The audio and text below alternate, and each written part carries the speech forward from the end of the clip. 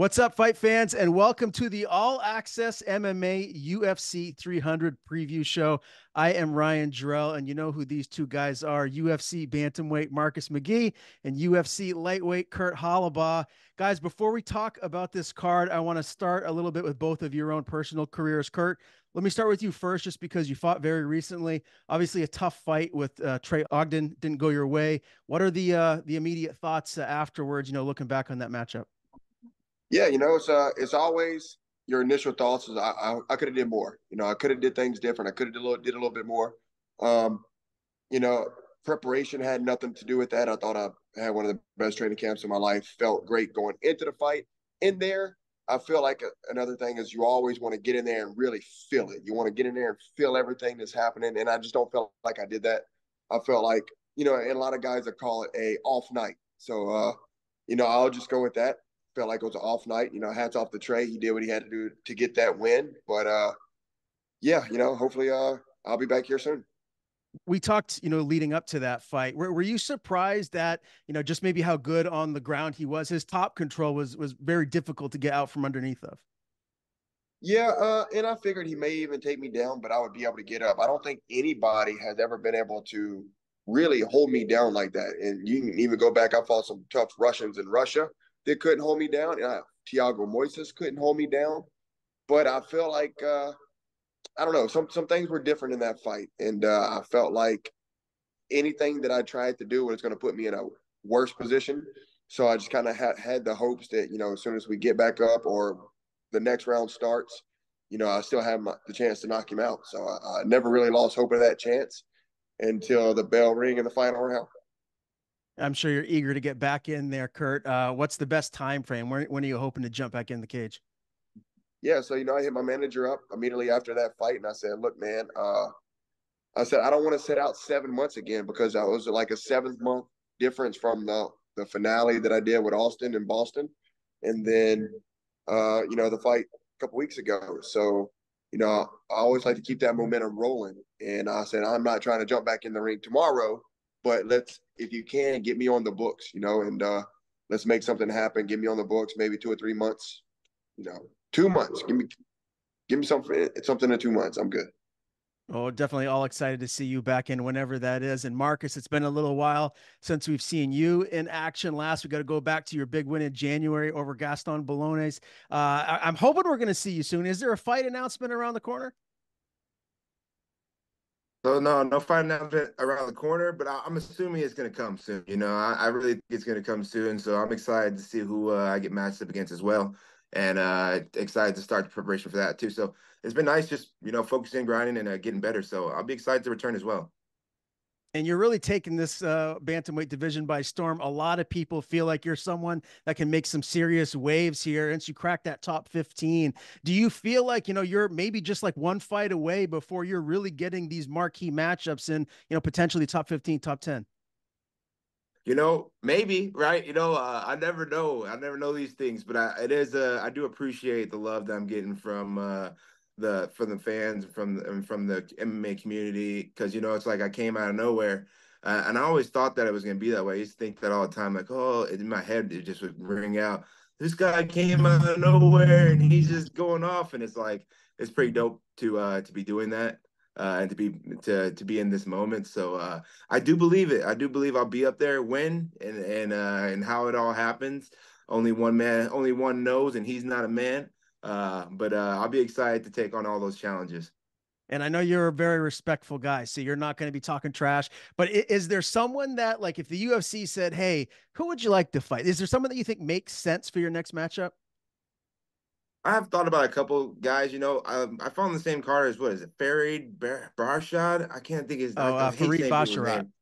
Yeah, the Basharat. younger brother, the one Yep. that fought on the card with me too. And I feel like we both fought in the same time, so that'd be cool too. But I mean, again, I'm not against anybody in the division. Like, you know, I'd like to move up the rankings. It'd be nice, so if someone up or higher than me is cool. Uh, but no, I just looked through it all, and I don't know, they all look like banger fights to me. So I'll be excited to see who the challenge is. Well, definitely. We're excited to see the both of you guys back in action, hopefully sooner rather than later. We're here today to talk about UFC 300. This very well may turn out to be the best MMA card of all time. There's not one single bad fight on this card, guys. Is there one that stands out more to you than the others that you are looking forward to the most? Marcus, let me just ask you first. Is there one fight that kind of jumps off the page to you? Yeah, jumps off Justin Gaethje, Max Holloway. That one just jumps off right off the page to me. I think that that is just a classic in the making. I think it's going to be a greater fight than we even are worthy of being able to be a part of. So I do think that's going to be a great one. I think the whole card's great though. But yeah, that one jumps off the page for me. Kurt, same question for you. Yeah, I got it the exact same. You know, I think Justin Gaethje, Max Holloway, that's a fight for the fans, and it's for the BMF title for a reason. It's going to be a crazy fight. We both know how both of these guys fight, you know, so I think we're in for a treat. And guys, I'm a huge Max Holloway fan. I don't like to see Max lose, but I hate this fight for him. If I'm just going to be honest, I feel like Gaethje is just going to be a little bit too big, too strong. That his power punches are next level. And Max has fought the majority of his career at 45, and Gaethje, obviously up a weight class. Is this going to be a competitive fight, or do you feel like Gaethje potentially just maybe another step ahead of Max and his power might be too much? For me, I think it can be a competitive fight. I think if as long as Max don't stay in the pocket with him, if Max stays long and uses his good boxing like he has, he can make things interesting for Gaethje. Marcus, what do you think? I have to agree. I definitely think that I don't think that anybody can stand there and just bang with Justin Gaethje. Like he's too down for that, and he's really good at that game, and his power is ridiculous. So I definitely think that if Max plays his game, though, it becomes a way different fight, right? If Max stands there and takes a lot of damage from Gaethje, things kind of change. But Max is not necessarily known for that. He can take damage, but it's not like he just takes damage a lot of times. A lot of times, that's why they say he has some of the best boxing, because he is slipping and evading and rolling and getting out of the way of these shots. So if he can do that, I definitely think it becomes a lot tougher of a fight. Right now, guys, the odds are Max Holloway is the underdog, plus 160. Justin Gaethje, the favorite, minus 185. One aspect of this fight that really is intriguing to me is the wrestling aspect of Justin Gaethje. We know how elite of a wrestler he is, and Max is great as a stand-up fighter himself. So if Gaethje is ever in any trouble, the wrestling side of his game could come into play. Do you expect to see that, or do you feel like this is going to be a stand and bang fight? Kurt, let me ask you first. Yeah, I don't think. I mean, everybody knows Gaethje's got this wrestling in his back pocket, but I don't think we're ever going to see him really use it. I think if even if things are going bad for him, I still think that he's going to stay doing what he's doing. Marcus? Yep, I agree. I agree. I don't think so. And I don't think either guy is going to shoot, but I think that Max kind of gets a bad rap on his grappling premise, and he could do it too.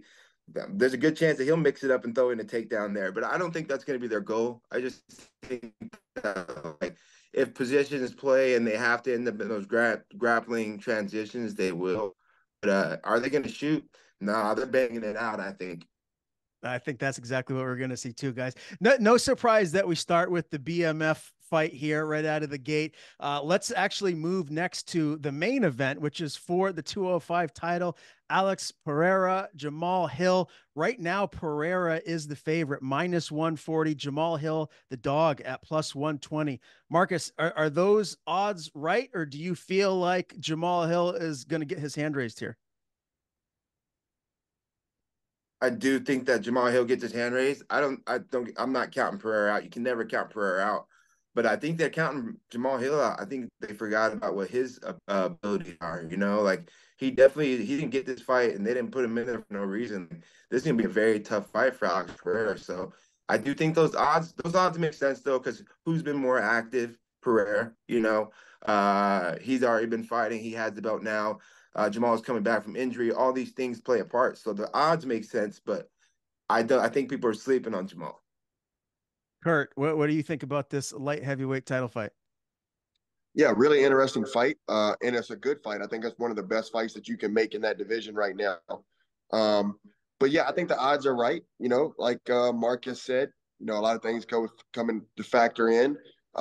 Pereira's been active. He is the champion right now. Jamal coming off an injury, been out for a little while, relinquished the title. So I think the odds are accurate. It's going to be a great fight, but you know, uh, right now I think I'm having to go with Pereira. How do you see him finishing this, or does he finish this fight? How ultimately does he get his hand raised? Uh, I think this fight has to be a finish, man. It's going to be a tough fight. I feel like both guys are gonna. I don't think they're gonna play it super, super safe. I just don't think that's Jamal Hill's game. I don't really think that's Alex Pereira's game. But if he wins, it'll be by knockout for sure. Marcus, is this fight end in a finish? Agreed. Yeah, 100%. I think this fight does not go to distance. I don't think either guy is planning for the fight to go to distance, and I think that's how they're both going to come fight. So no, I definitely think it's going to be a by knockout one way or the other too. I don't see it being any submission, even though Jamal kind of has that in his back pocket too. I think people don't know that, but I think it's going to be someone's getting knocked out. Can't wait for that fight. It's the only thing that stinks for me is I'm on the East Coast. It probably won't start until 12:30, 1 a.m. if I'm lucky. So I'll hopefully I could stay up for it and not fall asleep. The co-main event, guys, is another title fight. Weili Zhang, Yan Xiaonan. Kurt, right now, Weili is a massive favorite, minus 440. Yan is plus 340 dog. Do you think those odds should be a little bit closer, or is Weili head and shoulders better here? Honestly, I don't really know much about Yon, to be honest, but everybody knows Weili. Everybody knows what she could do. She's fought some of the best girls, women are already that's been champions in the UFC. So yeah, a lot of times when you got that, I mean, like I said, I'm not really familiar with Yon, so I really can't even tell you a fight that she has fought in the UFC. So for me, I definitely got to go with Weili. Marcus, how are you feeling? And then likewise, I've seen a couple of Jan's fights, but nothing nowhere near as much as Weili for sure, and how Weili's been looking. So I mean the odds kind of make sense, but the only reason I think not is because of the fact that you got a challenger coming in and fight a champion. Those odds got to be closer then, or it's like such a mismatch. Is it a mismatch then? If the odds say it's a mismatch, so I don't know. Maybe we're counting Jan out, but yeah, I think Weili's gonna get it as well. Yeah, if anyone places any money on Jan and she comes up and finds a way to get this win, they could seriously, if they parlay that with something, they can make some real good coin. Not you guys, because you're active UFC fighters, so you can't bet, but anyone else out there that wants to maybe think about throwing some money down. We've already talked about the BMF title fight. We'll keep it moving. Charles Oliveira, Arman Sarukian. My goodness. Again, this card is so amazing. Arman is your favorite, minus 225. Charles Oliveira is the dog, plus 190. Marcus, are we seeing an upset here from Oliveira? Or are you going with Sarukian? Yeah, I think we're seeing an upset from Oliveira. I think he does his best work as a dog too. Just going back and look at him, I think he does his best work as a dog, and I think he's going to come out with that chip on his shoulder. And I think Tarukian, I think in his best path to victory is through ground control submission game, right? No one really gets on the ground with Oliveira like that. And if it's in a striking battle, I definitely think Oliveira is going to be cleaner, land harder, better shots. I think it's gonna be upset. Kurt, are you in agreement here? Does Charles Oliveira pull up the upset as far as the betters go? Yeah, I definitely agree. I think kind of what Marcus was saying about Oliveira, man, he's just too clean.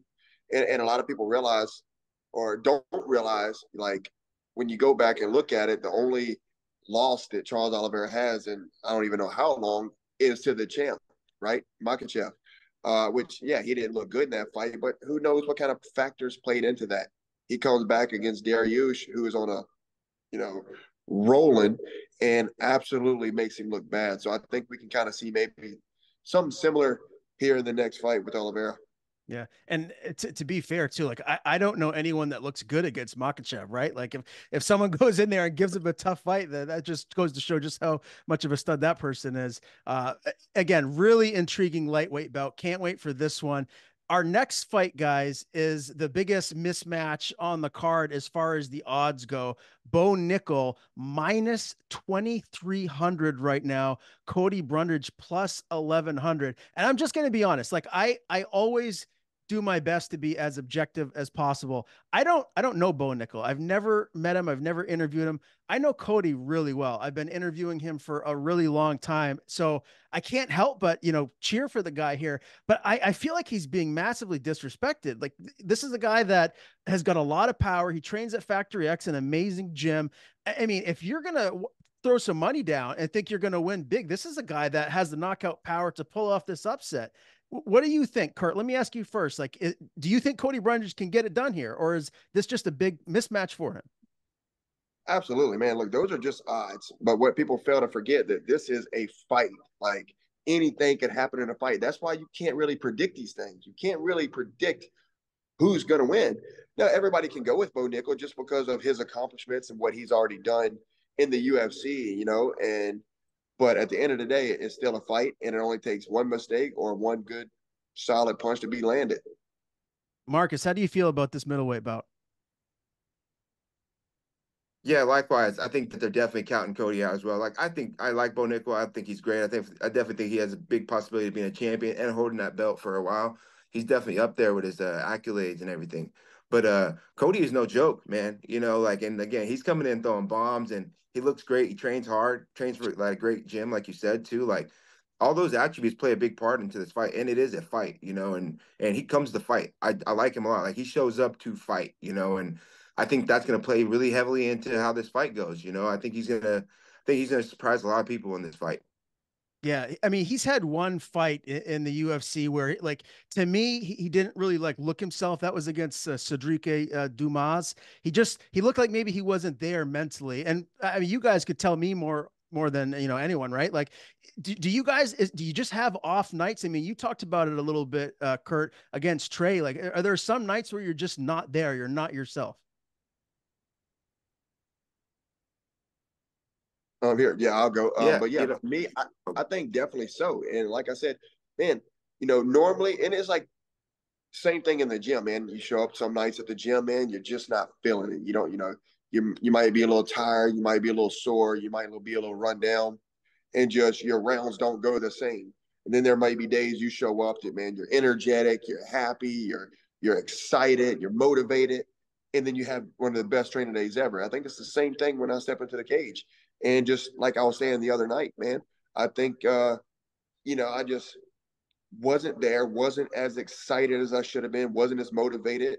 And I've had times where I've stepped into the cage and I was the happiest person in the world. Everything felt like it went right. So I definitely think we have good days and bad days. Marcus, what are your thoughts on that? Yeah, and I have to agree with that. Like, we're all human beings, before stepping in that cage, we're stepping in there as human beings. And some days we have good days, some days we have bad days, and how we show up on those days is impacted by that, Our emotional creatures, mental creatures. So absolutely. I definitely think that plays a big part into every fighter, no matter how their career is going. Yeah, one thing I know for sure, if Cody Brundage shows up the best version of himself come fight night, Bo Nickel's going to be in for a tough fight here. So these odds are kind of bananas to me. We'll keep it moving, guys. Alexander Rakic, Yuri Prohaska. Prohaska's the dog, plus 100. Rakic, minus 120. Marcus, do you agree with that? What do you think we're going to see here in this light heavyweight fight? Yeah, I agree with those with the odds on that. But man, Racket is a beast, man. That's another fight where you're just like, all right, well, if I'm throwing money, it's just gonna be throwing money for like things on paper. But paper doesn't always make sense when those two guys step in the cage and look across from each other. So that's a banger right there. I don't know, man. Coin flip. Kurt, do you think this is a coin flip fight? It could be another interesting fight for that division.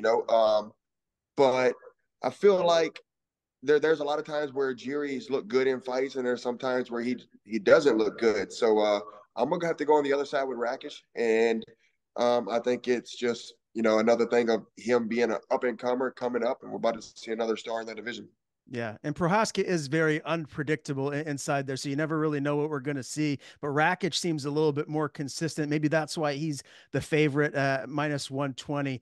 This next fight, guys, is one that I have circled because I'm really interested. A lot of questions to be answered. This is a featherweight belt. Aljamain Sterling, the former bantamweight champion, is taking on Calvin Kattar, someone who's been a mainstay in the division for a really long time. Kurt, let me start with you here on this one. Calvin's the dog, plus 135. Aljo's your favorite, minus 155. What do you think we're going to see here in this featherweight bout?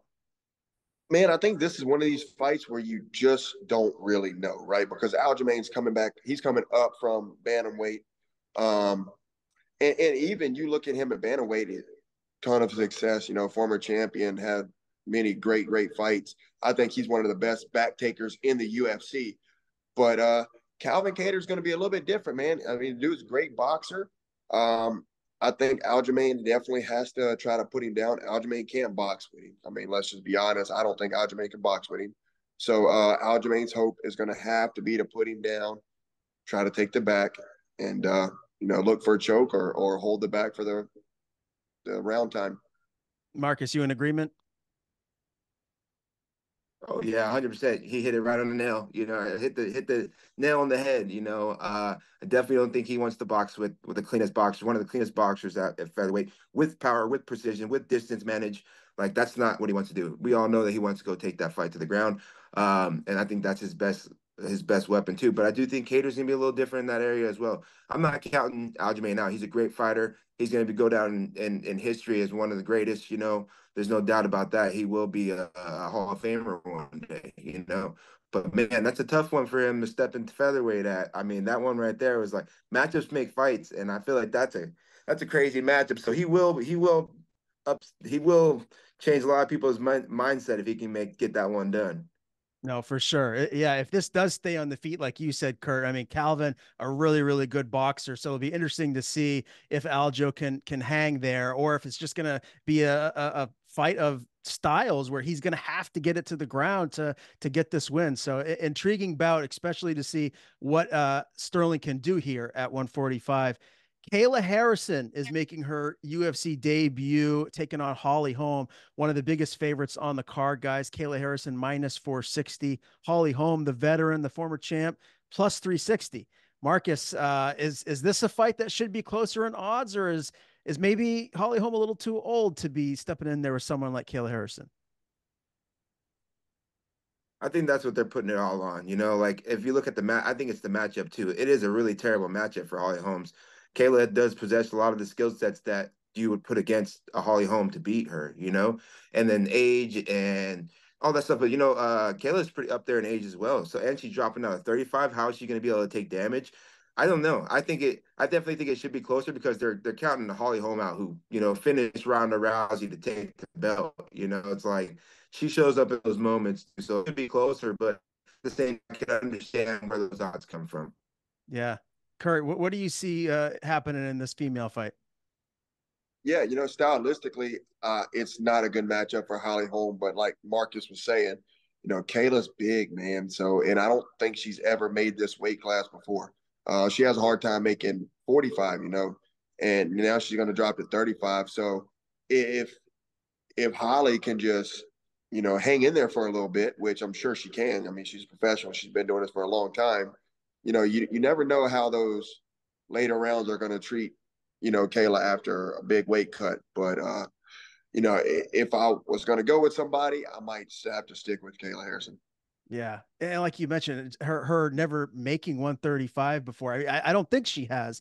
I mean, she's jacked. Like she's got muscles. Like I mean, I haven't seen a lot of females that are built like she is. Do you think that she walks around at maybe 170? Is that a stretch, or do you think she gets that heavy?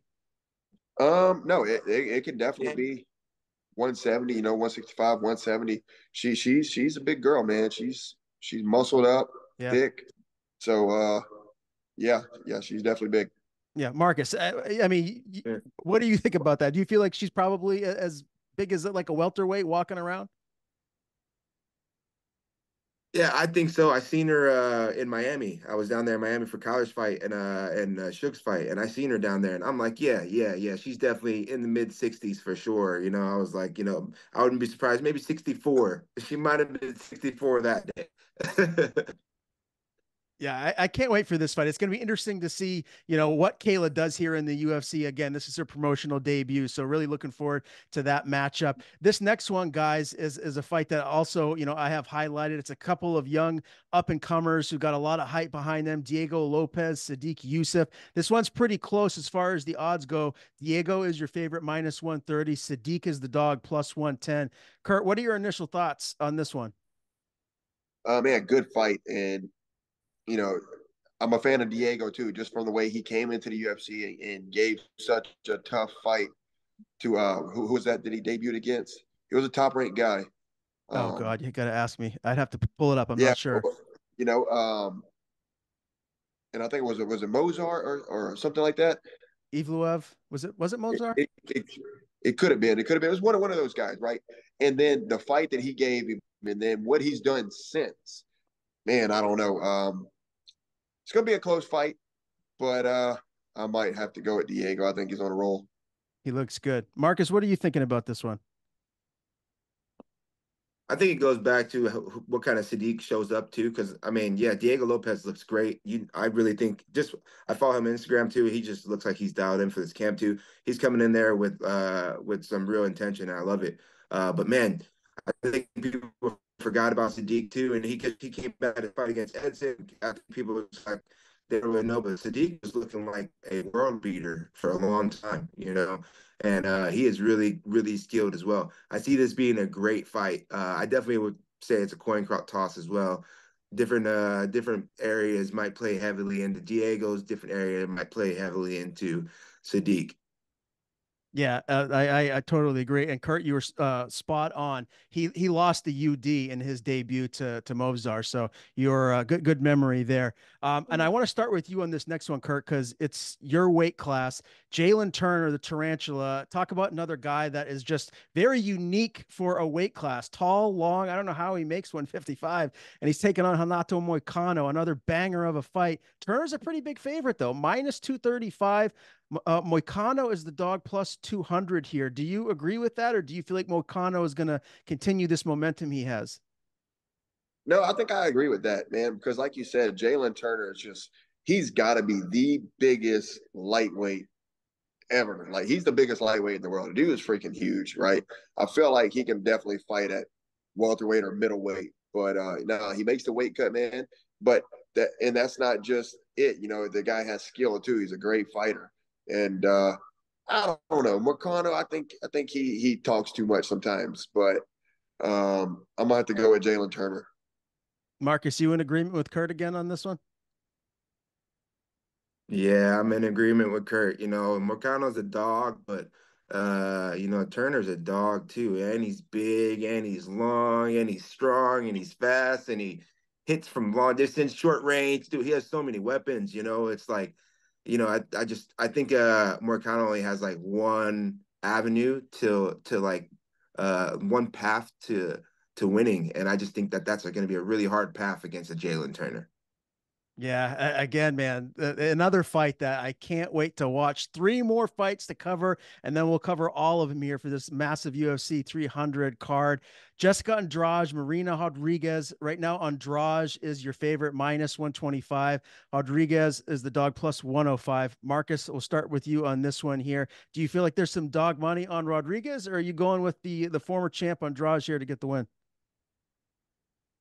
I think there's some dog money on Rodriguez. I think that I definitely think she can go in there and do her thing. I think it's a winnable for her. So I definitely think there's some dog money as well. But I'm not counting. Again, that's a you gotta throw it up. You gotta throw it up for that one for me. It's a close fight. This is what I'm staying away from. Kurt, are you staying away from this one too, as far as like thinking like, oh, this lady is definitely going to win this fight because it's kind of a close one. Yeah, yeah, this was hard to call. But the last time I counted out Andrade, she looked great. So yeah, I really don't know. And I'll go back to where I'm not super familiar with Rodriguez. Definitely, I've seen her fight quite a few times. But I've been on the actual card with Andrade. I've watched her many times. Um, so if I had to pick, I would pick Andrade just because I counted her out last time and she proved me wrong. All right. Jim Miller, Bobby Green, lightweight bout. I mean, this one is for the hardcore fans, right? Like all of the guys that have been following the sport for a long time know exactly who both of these two are. I don't know how many combined fights they have together, but I know it's a lot. Jim Miller right now is the underdog, plus 150. Bobby Green is your favorite, minus 175. Kurt, this is your weight class. So what are you thinking here? Who gets the win? Yeah, man, I think there's some dog money on Jim Miller. You know, he's another guy you just cannot count out, man. Every time they throw a young guy at him, he passes with flying colors. So it's like, and this is actually a fight that I kind of campaigned for a little bit. I tried to jump in and take it, but you know, Bobby Green, who rightful so has earned his opportunity to step up. I think it's going to be a really good fight. Bobby Green's no joke either. Dude's got plenty of skill. He can wrestle. He can grapple. He can definitely strike. But maybe my heart's in this one a little bit more for Jim Miller. But I'm gonna roll with Jim Miller. Marcus, what are you thinking? Yeah, so I've had the opportunity to meet both these guys, and man, both of them are just like authentically who they are, So I do think they're sleeping on Jim Miller for sure. You can't sleep on him. Whenever you sleep on him, he shows everybody, like you can't sleep on him. And I don't think Bobby's sleeping on him. So I think Bobby's gonna come and give him all he can stand. Uh I do think it's a good stylistic matchup for Bobby, but man, Jim knows how to make those adjustments. He's that guy. Like he even his last performance super impressive. Like it's just crazy what he's able to do and what he's been able to accomplish. So I definitely think it's a close fight. That's a toss up for sure. Yeah, coin flip for sure. Just both guys been around so long. But I'm just gonna go with Bobby. How about that? Okay. All right. So I think this is the first fight you guys have differed on, right? You're going Jim Miller, right, Kurt? And obviously, Marcus, you said you're going Bobby Green. Yeah, we got to differ on one at least, right? Yeah, I think that was it. All right. One more fight to go, guys. And this is a bantamweight fight. So, obviously, Marcus, I want to get your thoughts here first. Two former champions that are matching up with one another here Cody Garbrandt, Davison Figueiredo. Figueiredo is a massive favorite, minus 290. Garbrandt, plus 245.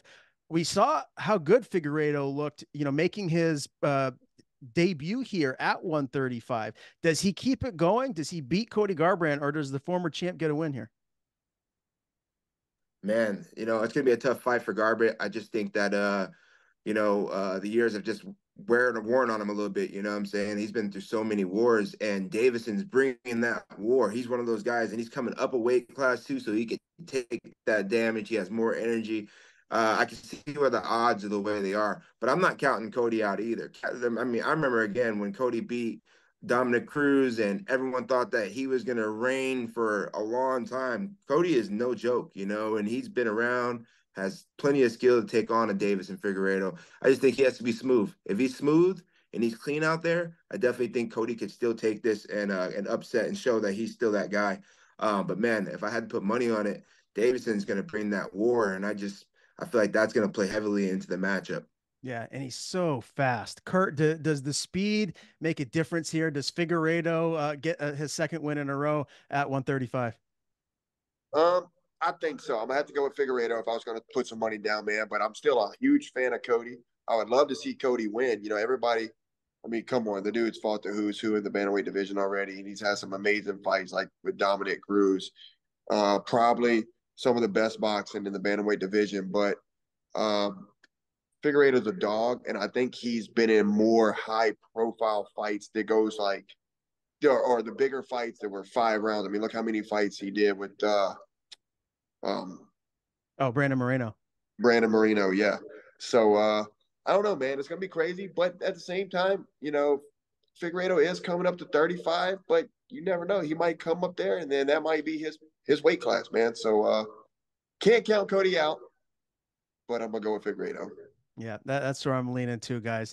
Well, this really was a lot of fun. I can't wait for UFC 300. It's under a week away now. Last thing before we get out of here, are either one of you going to be there in attendance, or if not, where are you going to be watching it? Kurt, let me just start with you. Where are you going to be here for UFC 300? Yeah, so no, I'm not going to be there. I'm going to be in Biloxi, Mississippi. I'm supposed to be doing a guest appearance for a big thing down there at the Beau Rivage. So I don't know if it's a fight party or something. They call me and ask me to come and be in a guest appearance. So I'm like, all right, for sure, I'll be there. So it should be fun. Marcus, where will you be? I don't know. I don't make plans until the day of usually. But I'll probably be over at my brother-in-law's house. There, his parents have been hosting like a lot of the big fights over there. They have a big little gazebo in the backyard. So I am gonna come to Vegas though to do the Marcus Deegan show this week. So I'll be dropping in on Wednesday. I was like, man, why did I choose to come in Wednesday? I don't get why I do these things, but I'm gonna drop in, but I'm hightailing it back. Gotcha. Well, can't wait for this card, guys. And thank you very much to the both of you for joining me and previewing each and every one of these fights of, again, maybe the biggest MMA card in the history of the sport. This was a lot of fun. So hopefully I can get the both of you back again in the future to do this again. What do you say? For sure, I'll be happy to. One more thing though, let's. Oh, I'm game. What color canvas you think they're gonna have? Because I know for sure they have it. It's a different color canvas. Yeah, that's a great question. Oh man. Well, for UFC 200, it was gold or yellow, right? Yeah, it was yellow. Yeah. What do you think? What do you guys think? I think it's gonna be black with like gold, like all the gold outlines. That would be cool. Yeah. What do you think, Marcus? Does that make sense, or do you lean another way?